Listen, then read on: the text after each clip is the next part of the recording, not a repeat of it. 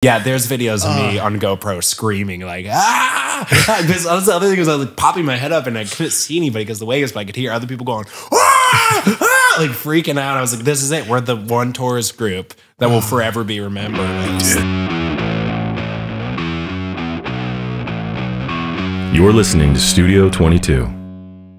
Welcome to Studio 22. I'm Will Meldman, and this is my co-host, Brock O'Hearn. And we are here with the amazing Nolan Gould. Yes. Very special guest today. Pronounced it right. And we are happy to dive in. I thought it was Norman. Norman Gould. That's me. The one Norman Osborn. Oh, man. Thanks for coming on, bro. Yeah, thank you guys for having me. I'm excited to be here. I'm very jealous of your bobble. Yeah. It's a special birthday gift from Brock. World's best co-host. You didn't get him something back? What did I get you I'm back? so glad someone finally said something. No, just kidding. Your side of the table is kind of all decked out, and I'm over here with just my coffee. It's yeah, cool. I've got him something, but I forget what it was.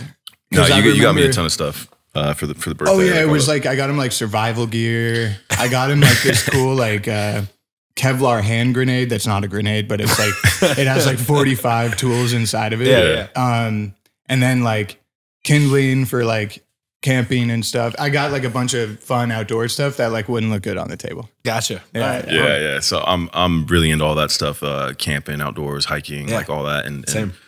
Yeah, it's a good time. Awesome. That's what if you saw my truck out front. It's like a Tonka like toy truck. Yeah. It took my imagination in that space and threw it on that. The little boy in me was very jealous of dude. that. Same. He was nice enough to take me with him to Joshua Tree. Yeah. And we just did a night out there. And like that thing can go anywhere it wants. Yeah. So you're like, you can pick anywhere in like the giant. And just drive. Yeah. Oh my God. It was awesome. And I had like this little janky REI tent, and he had like the tent on top of the truck. That's like this giant, massive fortress. It was pretty funny. Dude, I take it back. Your bobblehead's not that cool anymore. I agree. Oh man, it's all good. It's good. It's good for this. It's more sentimental. Yeah. My gifts were more practical. No, yeah, that's awesome. But yeah, man. So you started acting pretty young, right?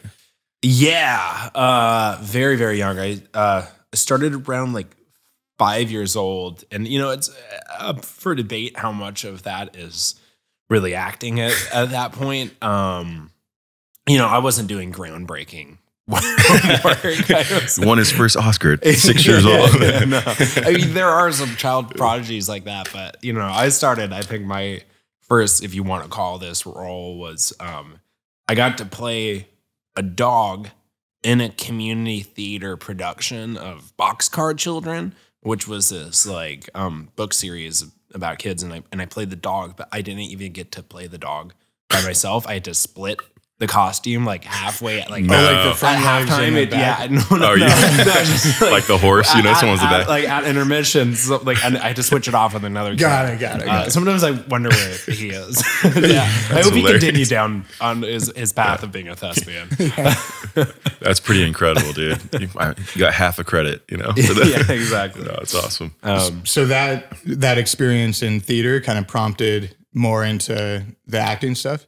Yeah, well, you know, it was we had an interesting introduction to it. So I'm from Phoenix City, Alabama.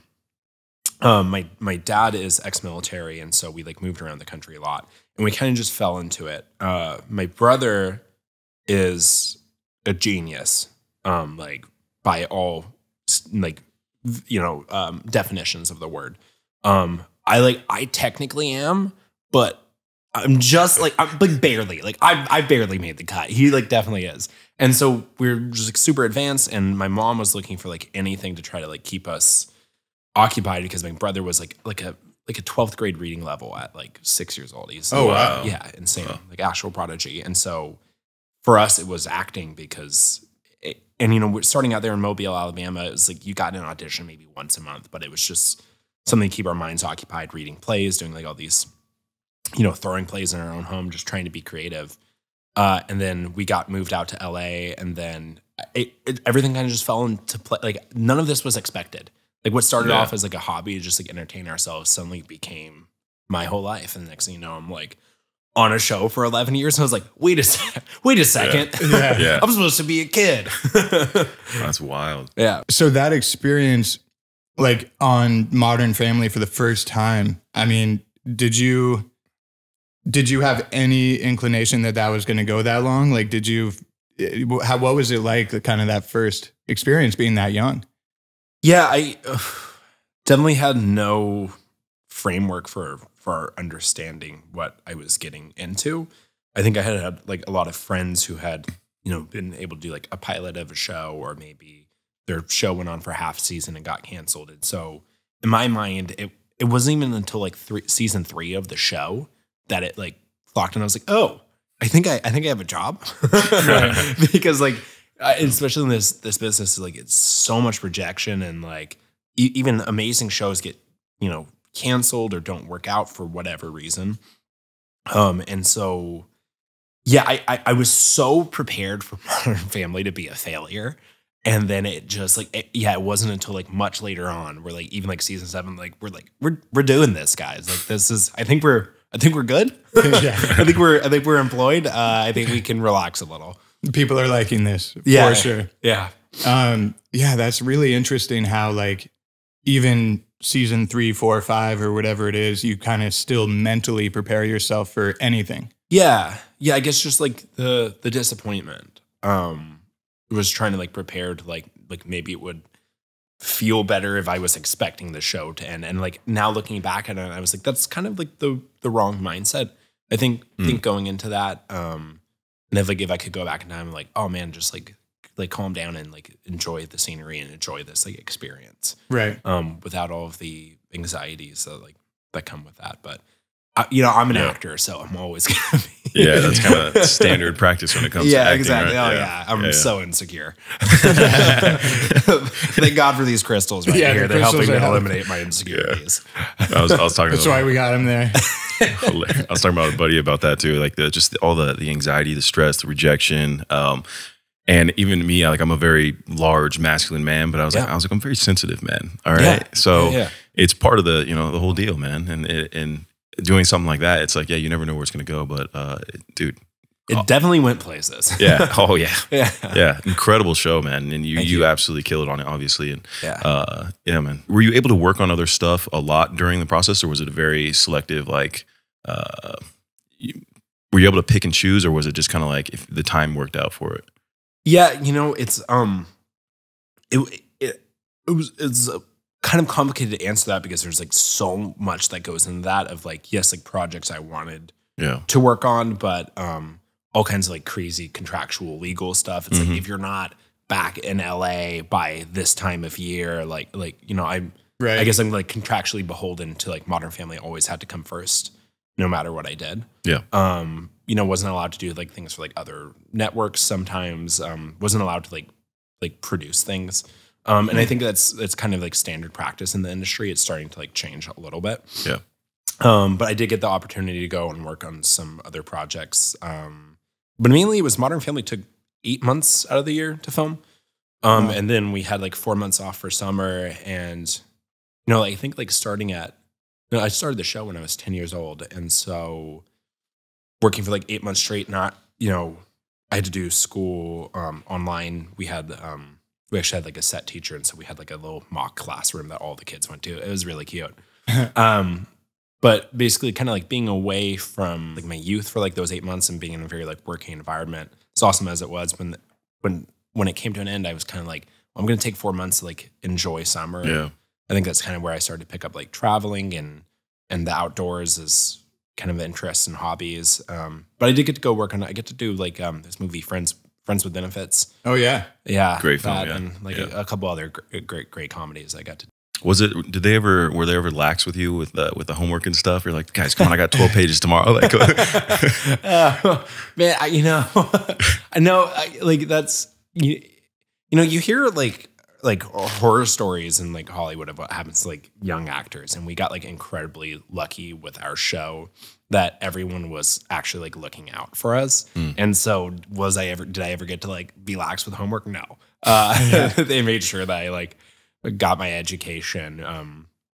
like at minimum, you're required, like if you're even going to step foot on a set, even if it's for like 30 minutes, you are required to do 3 hours of school for like every time you step on a set. Oh, wow.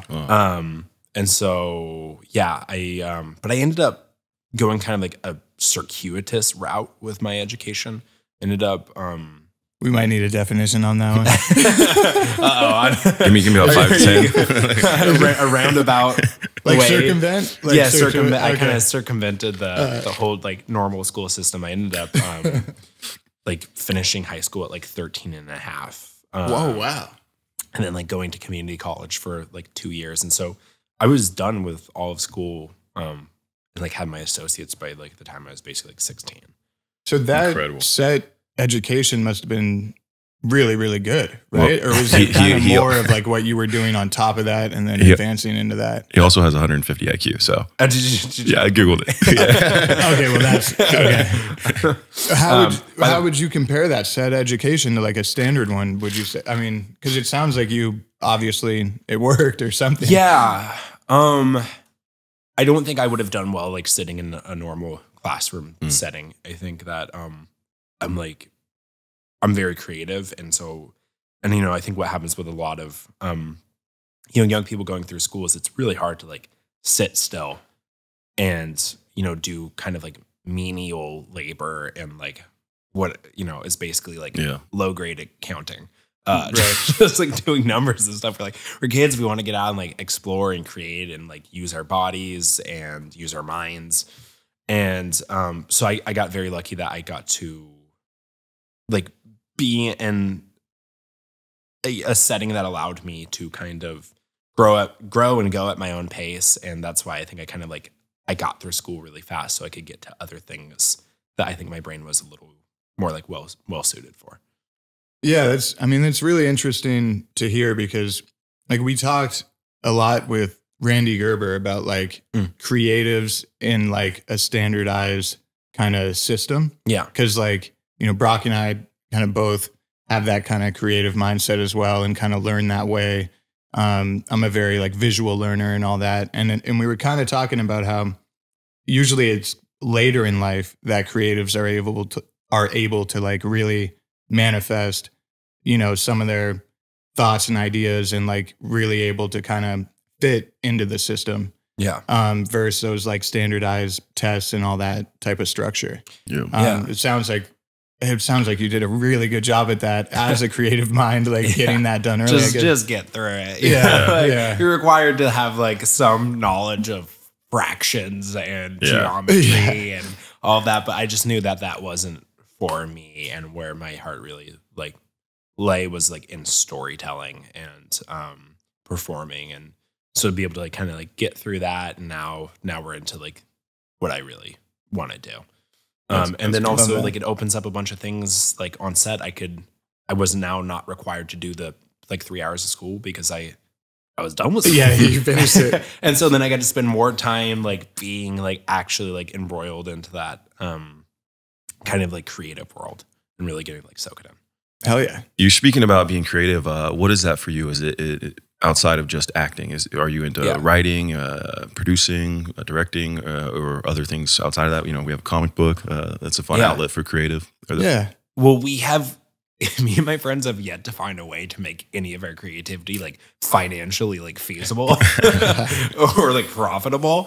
But I do like creating and storytelling sometimes just for the sake of doing it.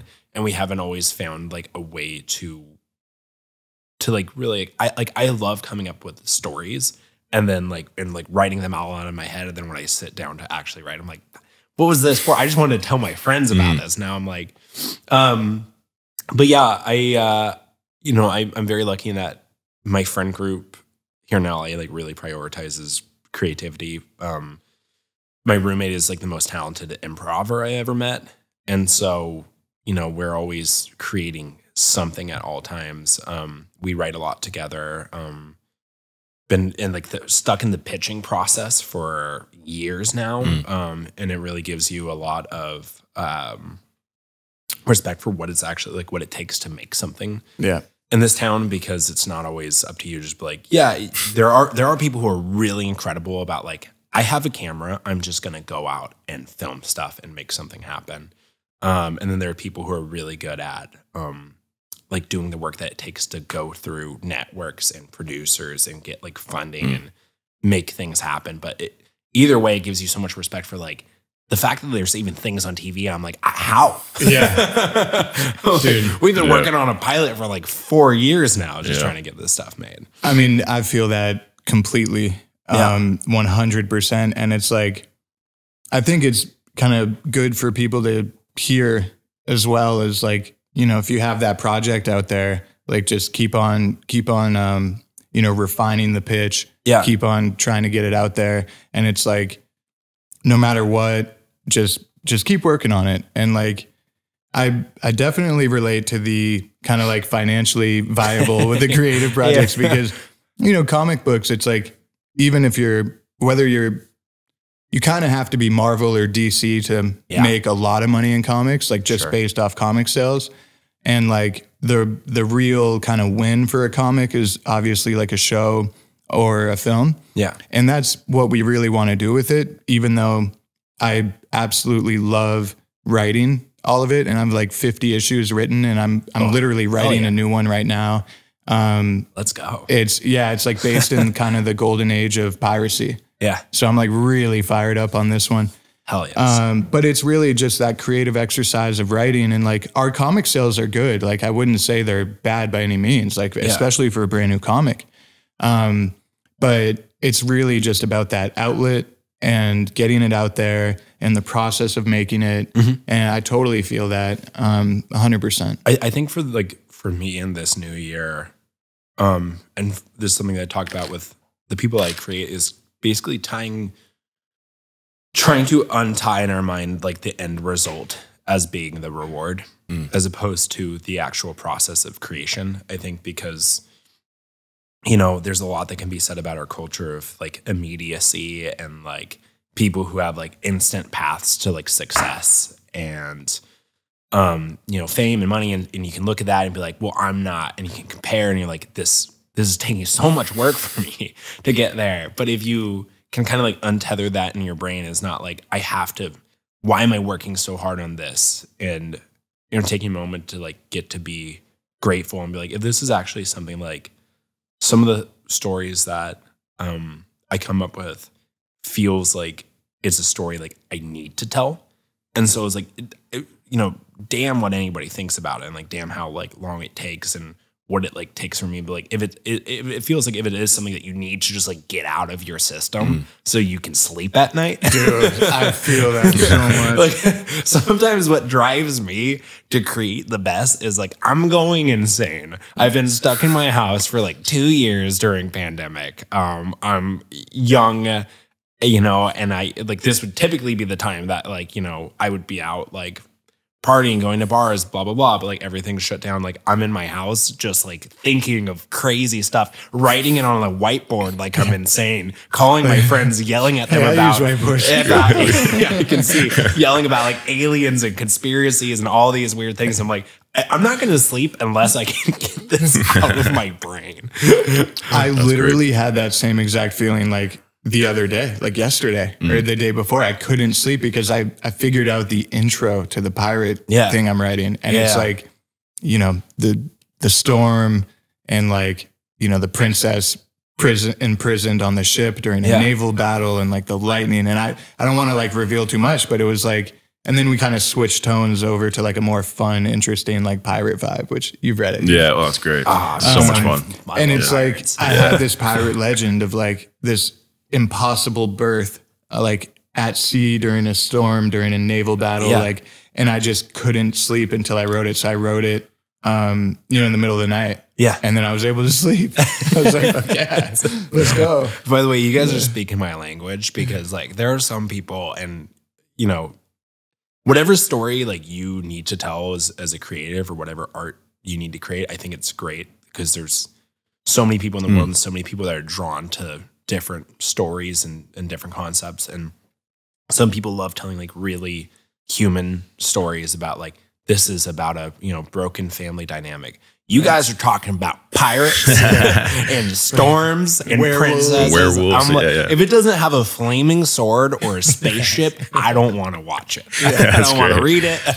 I need some fantasy in there, you know? We're in that same boat, man. And it's being creative for creative sake, too. It's like when I was young, I know I heard you mention you moved around a lot. I moved around a lot, but not because of the military, just the way my family was. And, the one thing I fell in love with was theater, and I remember getting a camera when I was 12, and I would force my brothers and sisters to like be Flash and be Superman, and like I would edit it, and it was just having fun, just filming, being creative. And I don't know how to edit, dude. It was on film, you know. There's no way to do anything with any of it, but it's just like that's the stuff that I loved. I loved, you know, the superheroes growing up. I love, you know, and that's what I wanted to embody as an actor as well, and stories I want to tell. And we get to have so much fun with our comic book, just creating, you know. And, one thing you did say though, like that, right before we started into this too, is I love that advice that you gave, because I heard this thing not too long ago, and it was about the man who falls in love with walking will go farther than the man who falls in love with the destination. Oh yeah. And it's kind of a testament to what you're saying. You know, it's like fall in love with the process. You know, it's not about where you end up. And you hear a lot of great people talk about that too. But it's about the journey, man. It's about everything in between, the struggle. You know, the adversity, like all that stuff that we build up, and overcoming that, just not giving up on what you believe in. You know. Yeah. The other thing that's kind of similar to that I'm trying to think about when it comes towards creativity and just a lot of things in my life, which is basically that the whole world at least it feels like is going to tell you no when it comes to a lot of things. You certainly hear it a lot as somebody trying to create. You hear it as, you know, somebody, a performer, an actor. The world's going to tell you, no, you're not good enough for this. No, that I'm tired of telling it to myself in my head. And so again, not thinking about like that destination, but just being like, I want to be the guy who walks. If I'm going to use like your analogy, I'm like, I don't care if I'm the guy who gets there. I'm at least going to believe that like there's a chance I'm going to get there. And then like I'll let everything else try to like trip me up. But like, you know, everyone else is going to say like, no, this idea is not good, or like, no, but until you're just like, the people who do get to make things is because like, I think that they don't have like no, and they don't say no to themselves. In that way. Yep. There's no quit, you know? Yeah. What I love quotes. Will's a great, you know, guy for quotes as well. Yeah. You're good too. No, I love them. But on that note, you know, one quote that I do love is believe in yourself more than anyone else ever could. Yeah. And I believe, because my whole life I was told, you know, you can't do this. That's impossible. You know, like, you know, you're never going to move to LA. You're never going to be an actor. You're never going to, you know, do whatever you want to do. Never going to be fit. You know, I heard everything. I was very skinny growing up. And now look at you, dude. Well, you know, I work out a little bit every now and again, but it's the consistency of it. And it was just that belief in myself where I found that if I believe in myself enough and I keep working, I keep moving forward, eventually somebody else is going to. And then the people that said never is going to happen start asking you, how did you do it? You know? Yeah. And it really is it's just not quitting, you know? Yeah. So many great stories we wouldn't have, so many great films and shows if these people gave up, you know? It took, some of them took a decade, some more, you know? I think there's a fine line between like seeking out constructive criticism versus like just kind of giving up and taking it as actual criticism, right? On your rough draft too. Right. It's over. I have a love and do what you will right here. Oh, cool. It's a St. Augustine quote from like 395 AD. It's like when the barbarians sacked Rome, they blamed like the Catholic Church. And it was kind of the beginning of Protestantism and Western Catholicism, where it's like, look, the buildings are not your faith. Like your faith is internal. Yeah. And, you know, Protestantism is more faith-based and Catholicism is more service-based. But I just love that quote because it's like, literally, if you're doing what you love, ignore everything else, because that is God in the universe telling you that it's the right thing to do. And the universe will support you even if you're actually truly listening to something you love. And like, you can't do it for the wrong reasons, or else the universe will acknowledge that as ego and not proper. Yeah. You know, like passion. But yeah, anyway, that's like a little tangent on the tattoo, but it's very indicative of what we're saying. I just got my first tattoo on New Year's this year. Is it like the hourglass? Yeah, it's an hourglass. Yeah, I love that. Cool. My giant rock climbing hands are trying really hard to just project the ink right now, so it's No, yeah. Sometimes but you got to like go over them again. Yeah. In like a year. it's a thin line hourglass, and like the reason I got it was, it's a lot of the same reason, which is like in a very polite way, reminding myself that like time's kind of running out, and it's not like an anxiety like you got to get everything done. It's just do what you were meant to, like what you were put here to do and you actually want to do. And I think that there's, so many people for a lot of different reasons. And, a lot of it's like circumstantial that like people don't, for financial reasons or life reasons don't get to pursue the life that they want to live. But like all we really know is like, okay, this is where you guys will have to reel me in if I go, because I go down tangents. But, believe me, guys, 2 years spent alone in my house is enough to make, I'll talk about this stuff forever. What was I saying? Like all we can like, I think this is what I was saying, is that all we can like really prove is like, I am here now. Yep. And so might as well do what I want to do in this time period while I've got this. Cause all I know I really have is now in the present. And I think so many people don't get the chance to do that. That like, if you have the opportunity like to do what you were put here on this earth to do, then that you feel in your heart. That Absolutely. I've been fortunate enough to make a lot of friends who, from all walks of life. I really only like to invite people that are good people into my life, and regardless of whatever their status or financial, whatever it may be. But one of my friends has a very successful grandfather who sold a company for $1 billion, and I remember meeting him for the first time. To your point. And his eyesight was going out. They had just amputated one of his legs. Another one's coming, and I had, $10 to my name or something like that when I met him. And again, just became a billionaire and very successful. And I remember him looking at me, and he mentioned how in shape I was. And he was like, I would give everything just to have your health. Yeah. And I remember that moment hit me so hard. It was years and years ago. And I was just like, man, like so many of us put that ideology or that idea that we need to be, financially successful, be a billionaire, be 100 millionaire, whatever it may be. And then that's what success is. And I really made me reel in of like, I have a limited amount of time. I'm just going to do what I love, man. And, God willing, I'll have success in it regardless. But at the end of the day, I'm going to be happy. That's going to be my goal. And I'm going to focus on my health and my family and my friends and the things that really matter. And I love storytelling, man. So that's what I want to do. And I'll use my body. I'll use my mind. I'll use, everything I can to do that. And it really is a testament of like, we have only this now. All we have is this moment now. I would have weeped if somebody had said that. Oh yeah, I would have been a sobbing mess. Yeah, well, I've shed my fair share of tears. I'll tell you that. Oh man, yeah, man. Sounds like a powerful moment for sure. Yeah, and I think it's those, for me, I call them like defining moments in my life. Whether it's a quote, whether it's someone sharing, something like that with me, and I like to take those moments and add them into my life and kind of keep growing it from there. And the things that really matter, like I see people driving their cars, and I'm all for like having, good stuff. And if that's what you love, all that, but it's, I don't put my value or my worth in a material item, and it's how do I show up in the world, and how are the people going to remember me? You know what I mean? Like, was I kind? Was I good? Was I generous? Was I a good person? And that's kind of how I like to move forward. And, because of that, like I got friends like Will, and so many good people in my life, dude. And it's like, I get to look around and be like, I'm surrounded by love, like it's at the end of the day, like I've met multiple people that, you think have it all, and they're miserable, man. It's like, that's not the end goal. I don't think, at least not for me. No, I agree. I think there's all kinds of ways to find self-worth and happiness. And like, the best advice you can like get is to kind of go for is to figure out what that is. Not just what you think. Cause I think a lot of people, it's like, right. They think that they wanted to get, $1 million, $1 billion. And then when they get it, they're like, it was never that. Yeah. And, like for me, like on my end, what I'm realizing, like it's always been about, for me, like connection, connecting to like other human beings, getting to share intimate moments, like making new friends, getting to share life with other people. And like, I just also enjoy storytelling, and I find it as a way to like connect with other human beings, to like both give a gift and get a gift, and also be on a set and work with people and have these moments.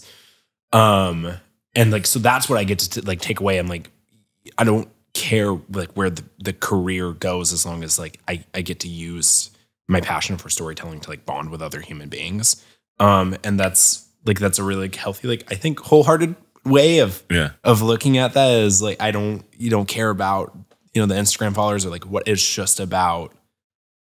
That is the thing that like, I'm like, oh, I've got self-worth because I'm like, I got to, touch people's lives and like have them be a part of mine as well. Yeah. I mean, that's your turn. Yeah. You top that. I can't first off. I have a question based off that. I read one Brene Brown self-help book in quarantine, and here we are now. We're gonna try to. We just keep trying to one up self-help each other. No, dude. So when I was saving 17 children from a burning that's awesome.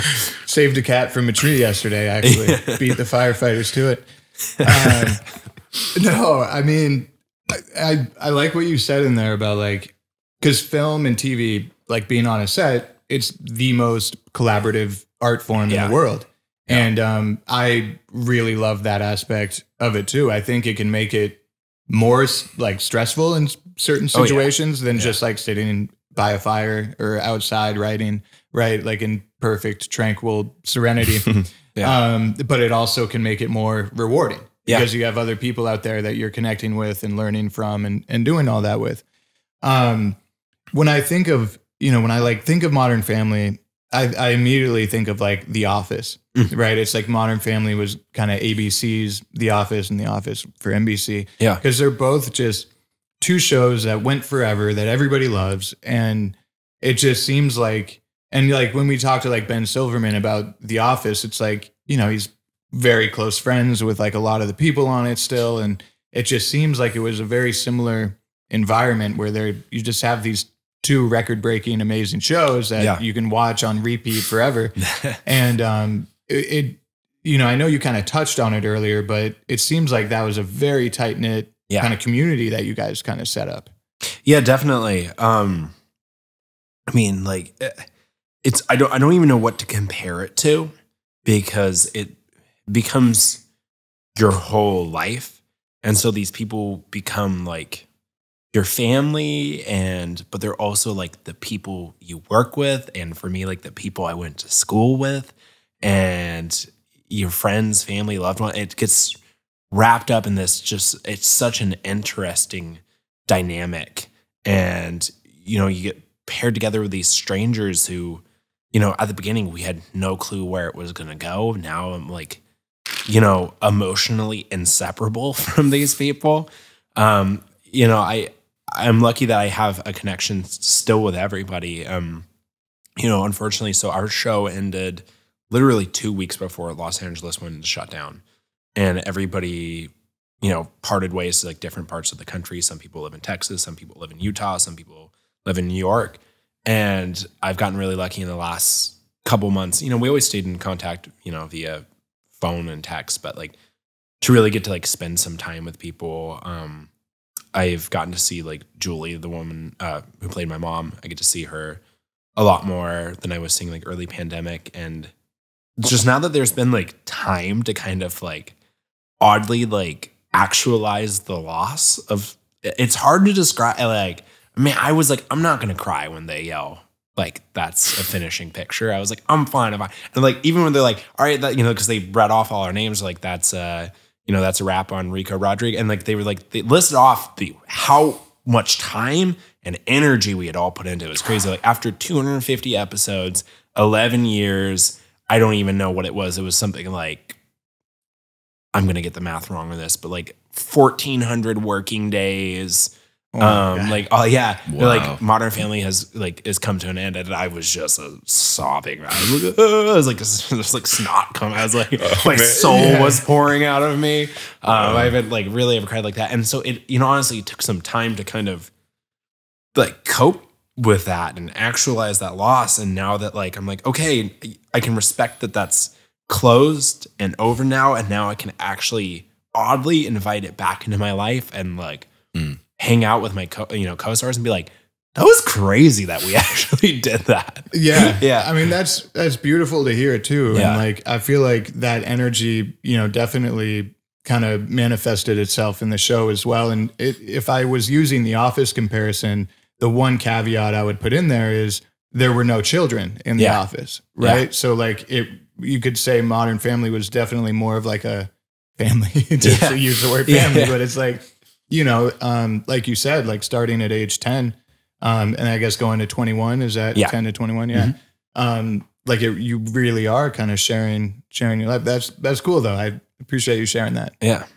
Do you have any, I mean, obviously 11 years is a very long time, 1,400 working day or whatever it may be. Something like that. Yeah. Do you have any favorite moments that happened on set or, you know, stuff over the years that really stand out to you? Yeah. I mean, there's so many, and like, because it's been such a long time, and so, like 250 episodes, like you start to forget, and like you'll go back and like I'll watch an episode here or there, and I'm like, I don't remember filming it. I don't know these jokes. I don't remember the storyline because my head got so filled with it. But definitely some amazing moments. You know, like life imitated art and vice versa a lot with our show.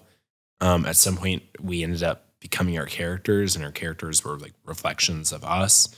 Definitely like a lot of standouts, like Ty Burrell, who played Phil, who played my dad on the show, like actually ended up teaching me like how to shave in real life. Wow. Yeah, he like popped me. He was like, I was like, one day I came into like the makeup trailer, and I was like, I think I'm starting to like get facial hair. I don't know what to do about this. And he like bought me like my first ever, and like taught me how, and it became this like, I mean, there really is that dynamic of like, you're right, like having kids on the set is like suddenly changes, like, oh, we're not coworkers. There's like, we are a family. We've got people to like look out for. We've got like feeling. We got, you know, make sure like we got kids on a working set. We need to make sure they're okay and taken care of. And totally.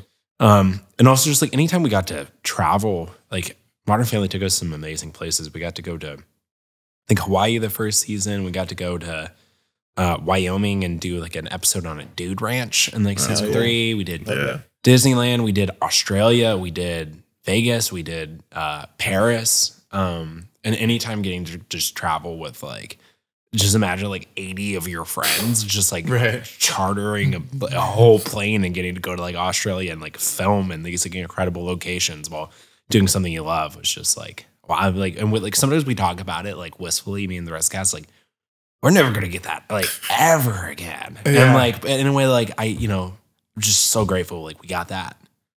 Yeah, so few people get to have that, and I will never like ever take like that kind of stuff for granted. It's just like the pure luck of getting to do that as an actor, and the way it's like it touched people, and you know, went into people's homes for 11 years and they watched it with it.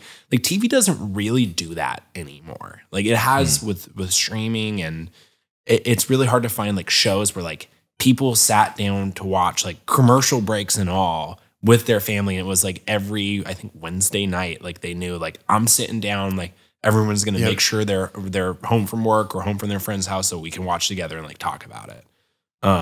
Dude, and that's it's cool. So spread out. Yeah. You know, I'm about to start crying right now, dude. Damn. That's like, wow. Shall we really hold hands, guys?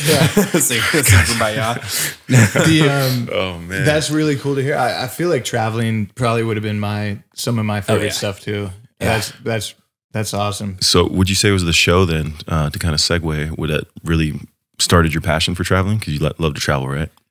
Yeah. I don't know where it came from. I do love travel. I think, I think the show might have helped me get out of like the country for the first time. Gosh, I don't know if I could be wrong in saying this. I might not have ever been on a plane. Wow. Like I drove around the States a lot as a kid, but I would say like definitely inspired me. And then like, again, you're just like, I'm a kid not in school, and suddenly I have like 4 months off. Like what do I do? And I ended up falling in love with traveling and just being outside and exploring the world. What are some of the more recent trips you've done that have really been cool? Let me think about it.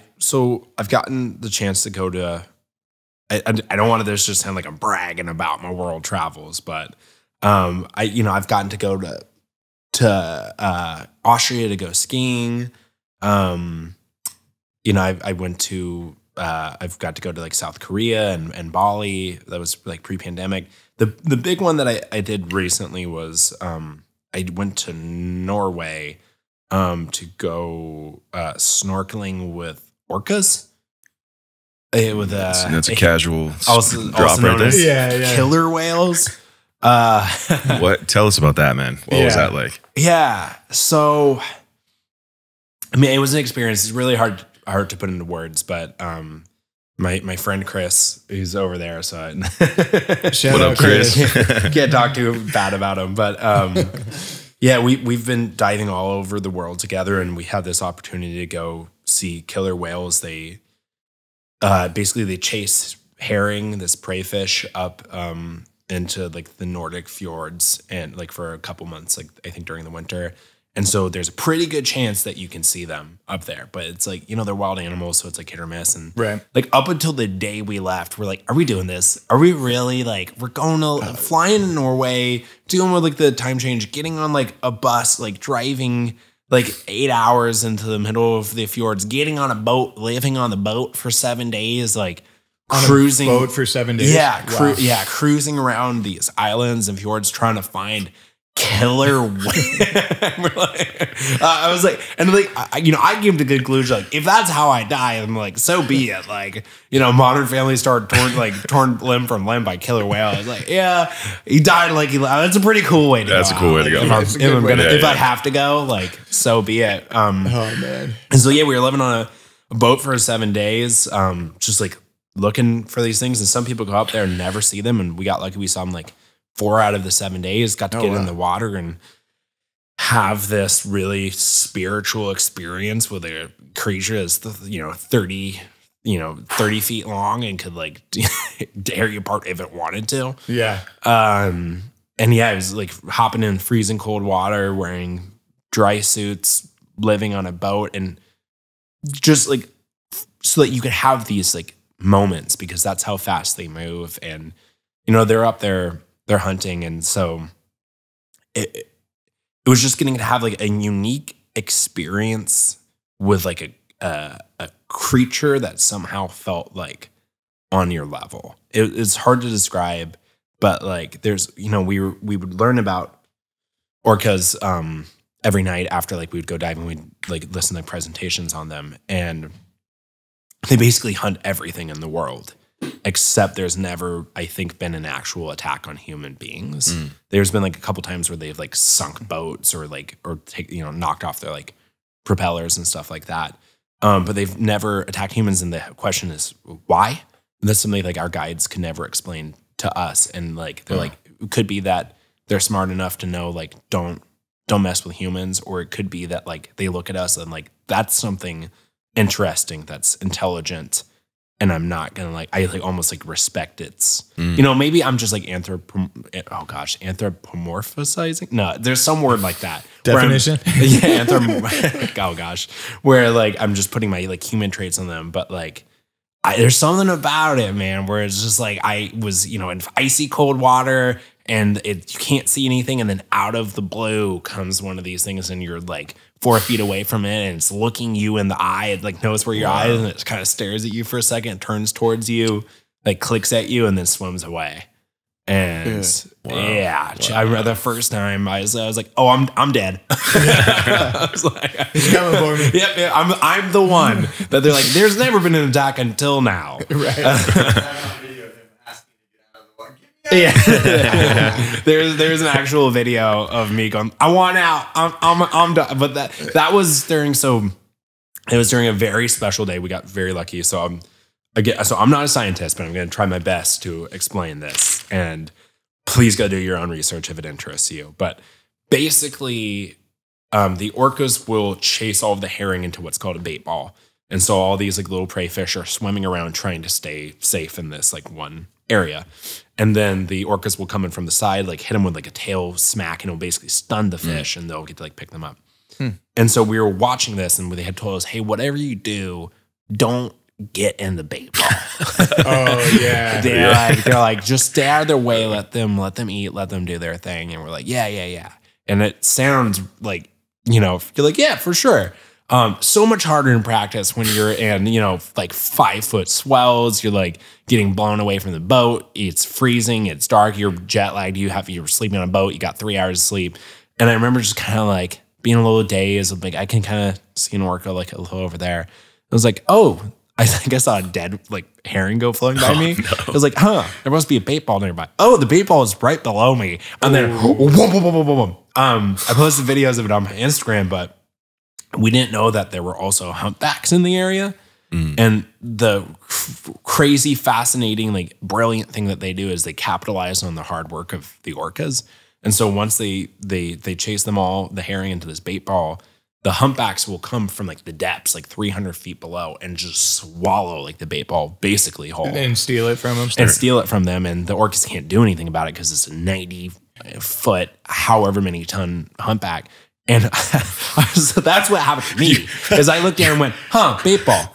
Wait a second, what's that? And then boom, boom, boom, boom, boom, like 4 humpbacks I didn't even know were there. Dude. Came, and there's like, I actually got clipped by one, like not while they were eating, like after it had just swallowed. Yeah, it swallowed and then kind of righted itself, and then one of its flippers hit me, and I was like, I'm done. I'm getting swallowed like Jonah style, like biblical. I'm getting swallowed by the whale. And yeah, there's videos of me on GoPro screaming like because the other thing was I was like popping my head up and I couldn't see anybody because the waves, but I could hear other people going like freaking out. I was like, this is it. We're the one tourist group that will forever be remembered as those guys. I have a friend who's like deathly afraid of whales, like more than sharks. And like, I get it. Yeah. And I feel like he's listening right now. Shout out Justin. But like, he will be terrified. Yeah, I gotta get these videos to him. Maybe I'll get them to you guys. I don't know if you want to like post them. It's like, I'd love to see them. Man. Yeah, it's crazy. I'll definitely show them to you guys. But like, however ridiculous you think it is, like I promise it was so much scarier. Like, and I don't get scared. I'm a scuba diver. I've dived with bull sharks, and like I hunt. I look for that stuff. Yeah. I want to see that stuff. I want to have those experiences. And this is one of those ones where I was like, I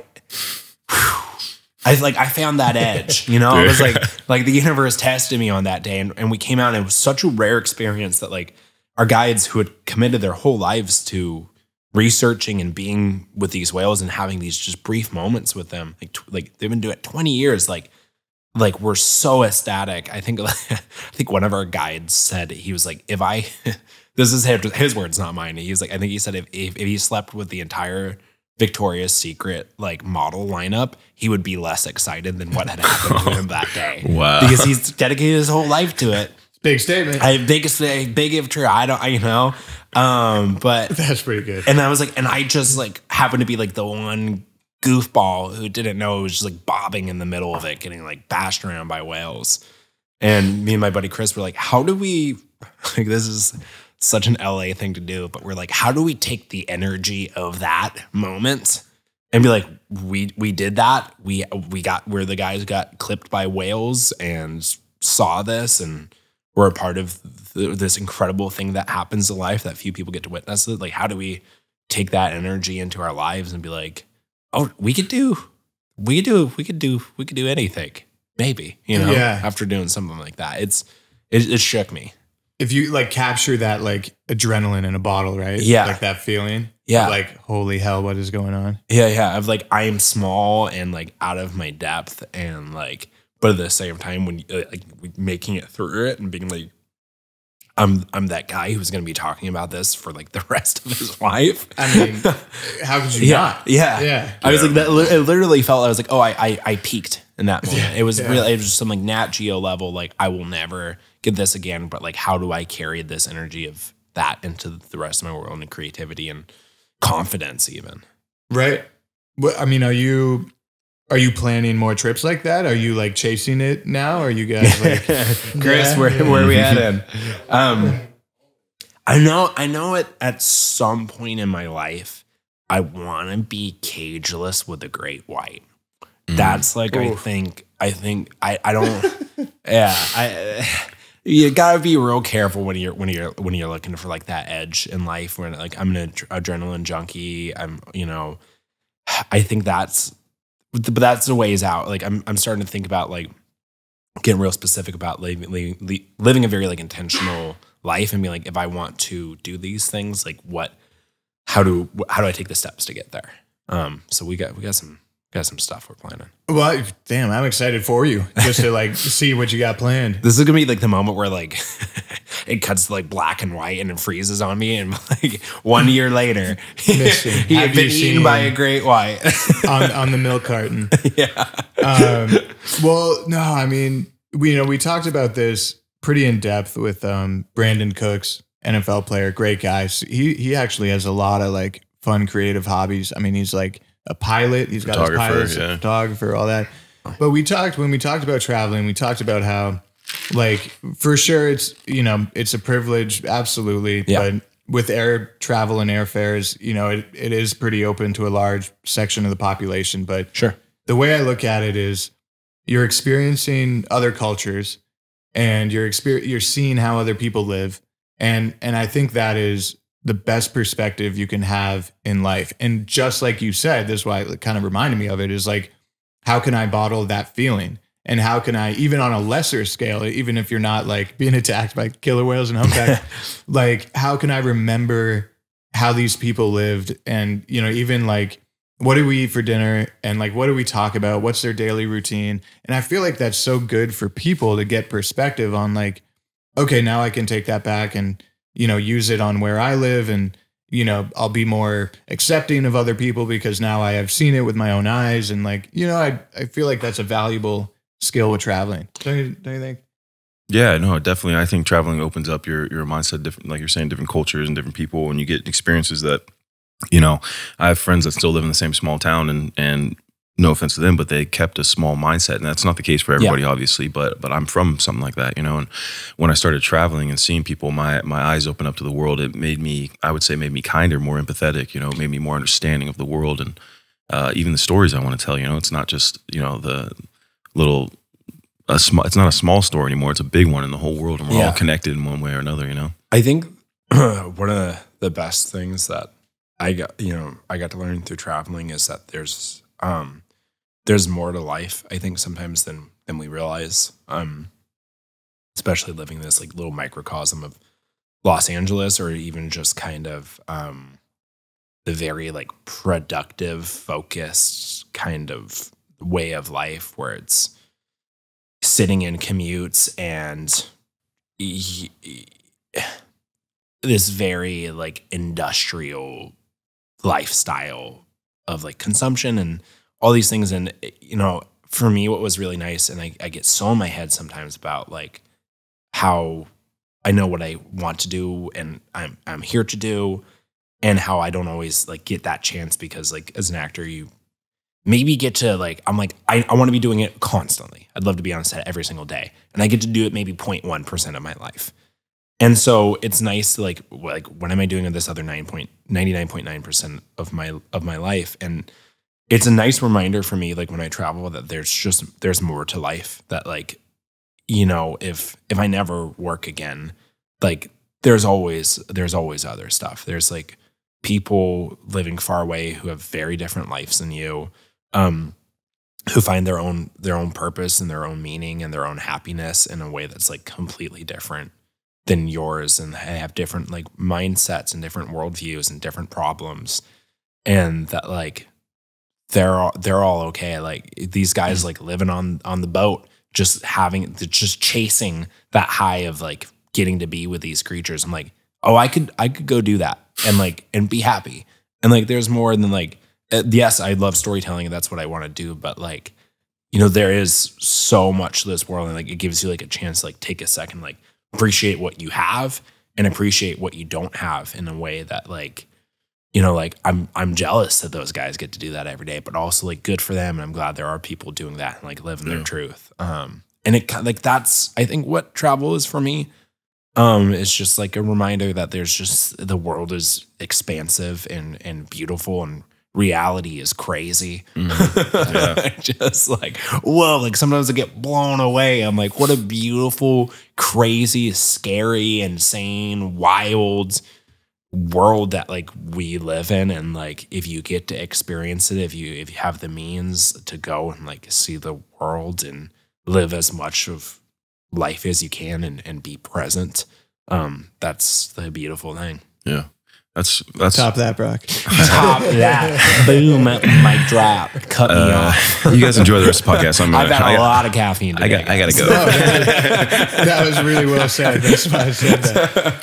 Where do you buy your coffee? At the Limitless shop, dude? Jeez.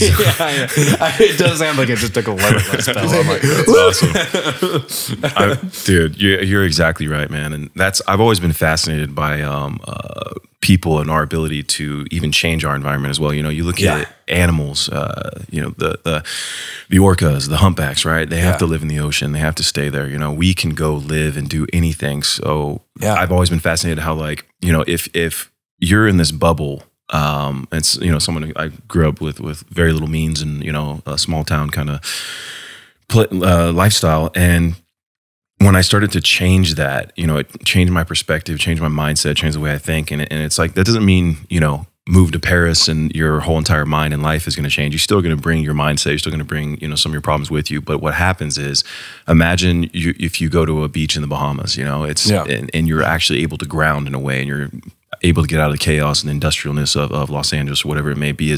That's something that's unique and special to humans alone, you know, and being able to experience those things is special in its own right. So if it's something that I find I need to do or I'm able to do, it's camping for me, man. It's going out in the woods, it's grounding, it's shutting the world off and being somewhere that I have no cell service, you know, and I can't communicate even if I tried. Yeah. And almost forcing my hand in a way that I'm going to recenter and then I'm going to come back and do what I need. Because for me, I know I need this. So that's one thing that, you know, it is fascinating to me. But getting out there and just like reminding yourself, like, oh wait, this is actually kind of what life was supposed to be like. Yeah.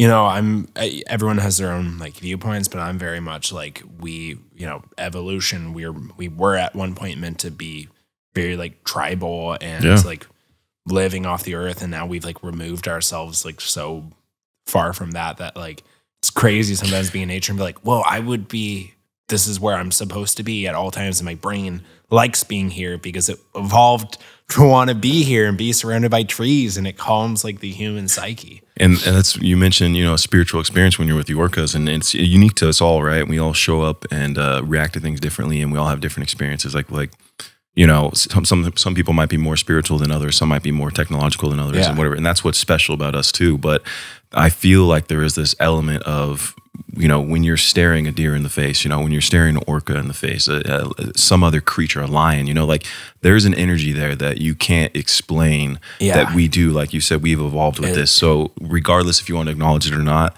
and we can keep going down more down the technological path, and it's incredible to, you know, adapt and grow and to, you know, innovate and all that. Yeah, but I like my Wi-Fi. Yeah, it's great. Don't get me wrong. I love AC and heating, dude. Up Wi-Fi, dude. but it is good to remind yourself sometimes. It's just like, I am just a human. I'm out of my depth. Yeah. When I went to Rwanda with my family, like we kind of bounced around Africa, just, you know, typical safari with my father and a few other families. But in Rwanda, we did the gorilla trek in the jungle. Wow. Yeah. And like we had, I have like footage of it, like put it up. It was a false charge by a silverback gorilla, like the alpha male of the group. And it like knocked over our guide and one of the parents that was there, one of the fathers. And like, in that similar instance of like, it could easily kill you. Yeah. Right. Like it's the verge of death, but also it's like this really just powerful feeling of like being in nature and appreciation for life and all that good stuff. But that was kind of my only like real unique experience like that, where it's like you could feel like that could be the end. I had a similar experience one time where I actually false charged a silverback gorilla. And it was scared. It was terrified. You gotta like, sometimes you just gotta laugh at like our species and like the fact that like we get spiritual experiences from almost dying. Where it's it's like, wild. We seek this out, and it's just like, you know, some philosopher probably has a lot more to say on it than me, but it's just an interesting thing that we're like, oh, cool, like I almost got to die, and so now I can appreciate life. But like, I want to go do it again. Yeah, we just get so far removed from our bodies and our reality, and like life and death that like sometimes you just need like a little spark of it to be like, like ever since the humpback orca thing, I'm like, I'm so grateful to be here. I thought I was dead, and now I like every day I'm like, I wake up, I'm like, I'm not dead. Dude, I feel like Tom Cruise would be like a good person to talk to about that, right? Oh man, yeah, it's like skydiving 50 times a day and like he might be like broken from it. Like now he like needs it. Like I could like once a year just a little top off on something, you know, like, do a tall rock climb. That's a good point. That's a good point. Like he lives there now. He's like flying a prop plane with two props, and he's like, all right, we're gonna blow these up, and we're gonna see what we can do. I'm gonna try to get out, you know. Yeah, that's wild, man. Yeah, no, it's true though. I mean, it's those moments where you really have perspective, and then the gratitude for life, dude. Just to have a breath, you know. I'm like, dude, pushes your boundaries. That's for sure. Yeah, that's cool, man. Hell yeah. We all learned something. Yeah. Exactly, man. Try to. Nature. It's all nature. You mentioned rock climbing. We saw a few shredded photos on the gram, dude. What is tell us about, you know, your health and fitness. You got any tips and tricks? What do you do? Yeah. Like again, I'm trying to like untie the results off from like my current lifestyle. So like I know what you're referring to. There was like a photo shoot I did back in the day. I think it was like for like people. This was like maybe 6 months in the pandemic. I like needed something to do, so I just got like jacked at home. Dude, I was working with a friend of mine who's also a trainer, and we were just doing like backyard style like workouts, and like I cut down to like 7% body fat, and like we did this photo shoot, and in our minds, a lot of it was trying to have some sense of like agency and control over the fact that like, you know, my show had just ended and now we're in pandemic and nobody knows what's going on with the acting world. And so for me, it was like, that was results focused, where I was like, I cut down to hit new PRs, personal records, and got to 7% body fat. And like, I want to look like a superhero. So Hollywood would see me as like a person who could like play that kind of thing. And you know, the world doesn't work like that. You want it to, is like, it can sometimes. Some people are very lucky, but like a lot of times it's just like, it's patience. And so I actually fell out of working out and climbing for a while. And I'm getting now back into it with like new focuses in mind, just like to move every day, to like feel good, to like get the endorphins, to just like generally be healthy, because like I joke about it, but like I want to live forever. I know it's impossible, but like I want to shoot for it, because like I love being here, and like God, the coolest thing I think I could do is like live to 100, because I like being here. I like being alive. Oh yeah. And so just like to move every day. And so that's kind of where I'm at, is like, one, like, okay, my body's starting to slow down, and I know that's I know it's silly because I'm 24. But like I know, but I know it gets worse, because all my friends are older than me. Like all my friends are in their 30s, and that Chris is still beautiful. Absolutely. But lucky dog. Like you want to get started young, and so I don't have to like work through like body problems when I'm older, but just like, how do I keep my body like fresh and healthy, my ligaments strong, and so like my heart strong, moving for at least an hour every day. And whether it's weightlifting or yoga or swimming or surfing or just trying to be athletic, so I can just have a healthy and happy body, and tie it less on more like, I've got to this number, or I got, lifted this much, or because I was, looking good, I got this project. And we're just like, no, this is a time that I get to set aside for me. It's good, man. Love that. There's definitely a big misconception with health and fitness too. Yeah. With like you're saying, with getting to a certain body fat percentage or looking a certain way or whatever it may be, is some of those people who are, quote unquote, the most in shape, at least visually looking, are some of the most unhealthy people, man. Yeah. And when you really change your perspective on what health is, what you're eating, what you're putting in your body, how you're moving. Yeah. That's something I talked about with Will too, just yesterday, really. Working through an injury. Because Will needs it. No, it's for me. Because, but working through an injury, and during the pandemic, I had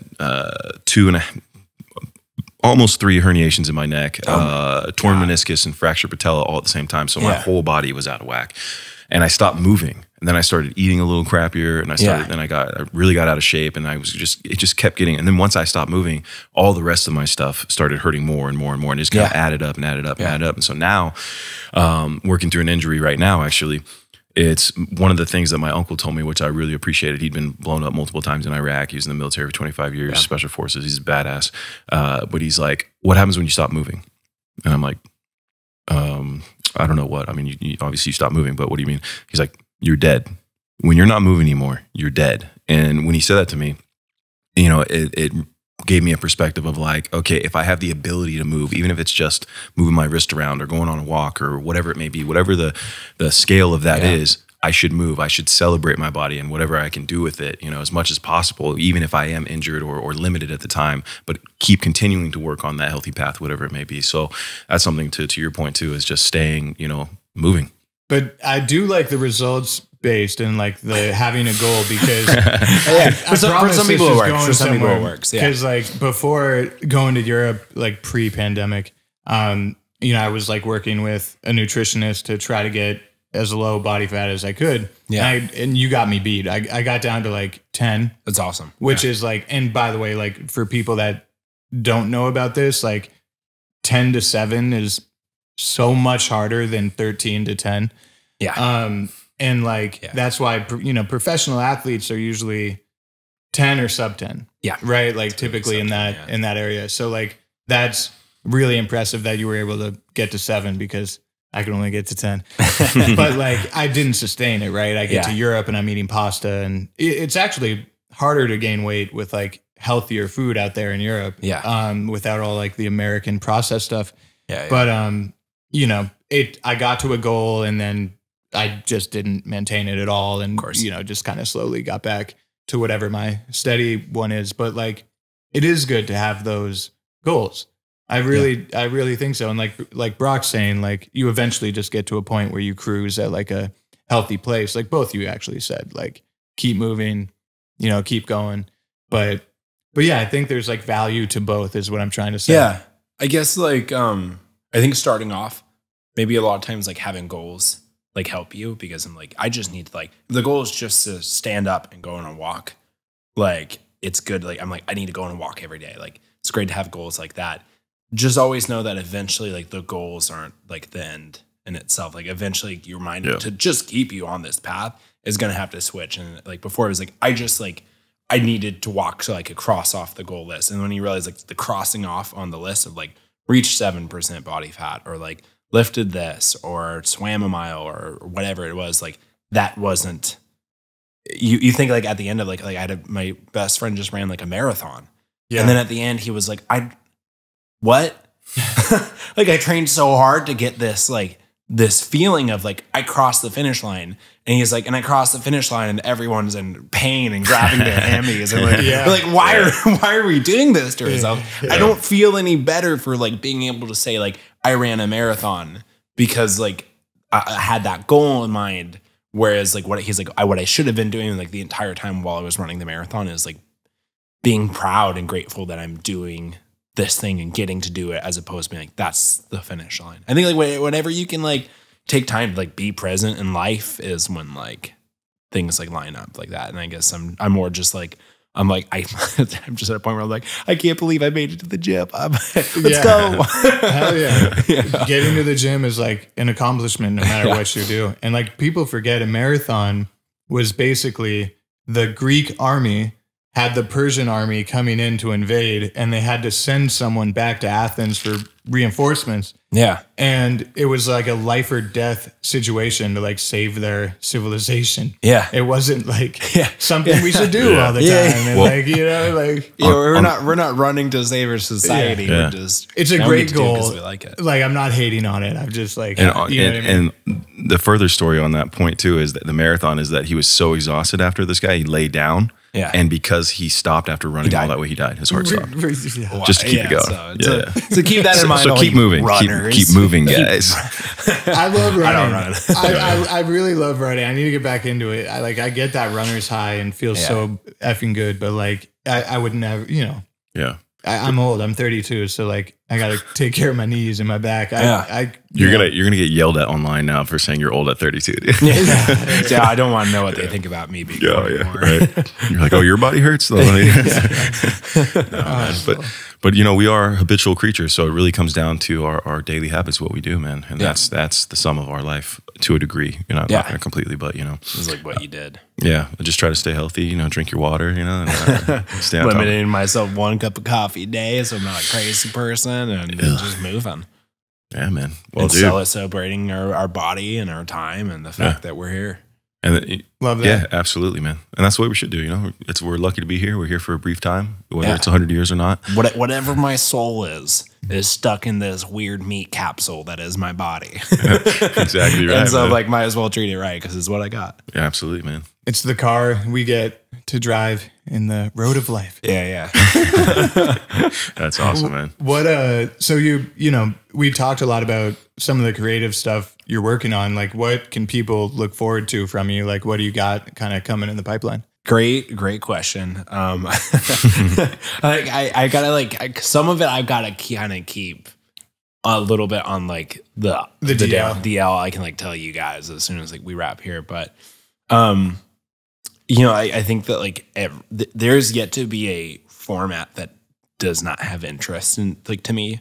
So like I've got like one group of like friends that I'm like we're working on like comic stuff as well, and then oh hell yeah, you know, one group of friends where we're like screw it, we'll write a rom-com. And then like one thing that I'm doing right now just like on my own time is like writing a Norwegian language horror film because like no way. I just like everything. I love that. Like everything. I'm like I like all forms of like storytelling, and you just have to have so many like ovens in the fire. And so like hopefully like if you continue to follow my career, I don't know if you have until this point, but if you want to keep following it, it's kind of like hopefully just like get to see.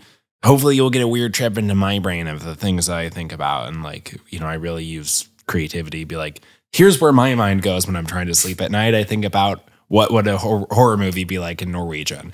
I'm such a big like horror movie fan. I love that. Oh my God, I can't wait to talk. I'm gonna pitch you this one. It's funky, man. Oh yeah. Oh, that's awesome, man. Yeah. So just creativity and whatever I can get made and convince people to help me make, and you know I'll always put it out there even if it's not good. Hell yeah. Just you know, stay tuned. Stuff's coming. Perfect. Well, dude, that was a lot of fun. I had a good time. I ramble a lot, so I hope it made sense to some people out there. But absolutely, you one upped us a few times, but it's all right, dude. I appreciate you coming on. That's what I came for. Yeah, man. This is my podcast now. Yeah, I'm taking it over. Oh man, I appreciate you coming on, man. It's awesome. It was a fun ride. It's been a fan of yours for a long time, and excited to see the stuff coming, and just grateful to have you here, man, for this moment right now. Thank you guys for having me. Yeah, man. Thanks for watching Studio 22. Don't forget to like, comment, subscribe, and hit the bell. Thanks for tuning in to Studio 22.